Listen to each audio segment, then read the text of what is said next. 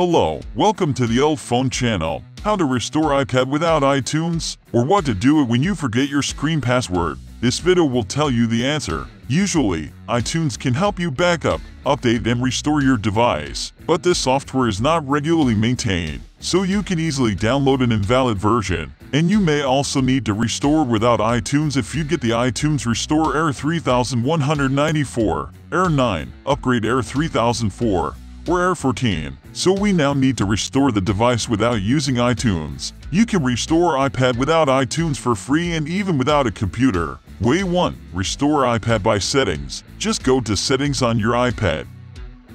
Tap General. Then Reset, and select Erase all content in Settings.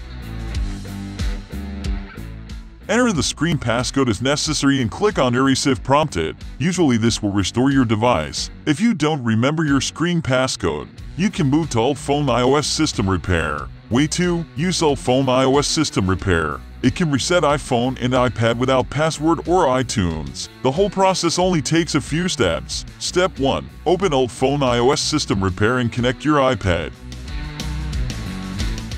Step 2. Click the Reset Device option at the bottom. Step 3. Select Factory Reset Mode and click on the Factory Reset button to proceed. Step 4. Download the latest firmware.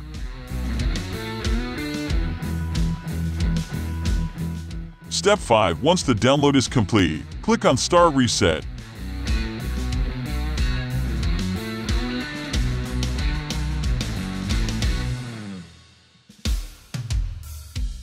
Once the restore is complete, your device will be ready to use again. Way 3. Use Find My. Find My is an easily forgotten feature, but it can restore your iPad remotely. You need to have another device logged in with the same Apple ID account as the iPad. Then open the Find My. Find the iPad you need to restore. Then tap Erase this device.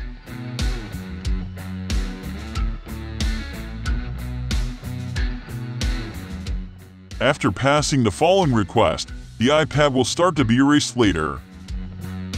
So guys, that's all for today's video. If you think this video is helpful, don't forget to give us a thumbs up. Thanks for watching. Have a nice day. See you.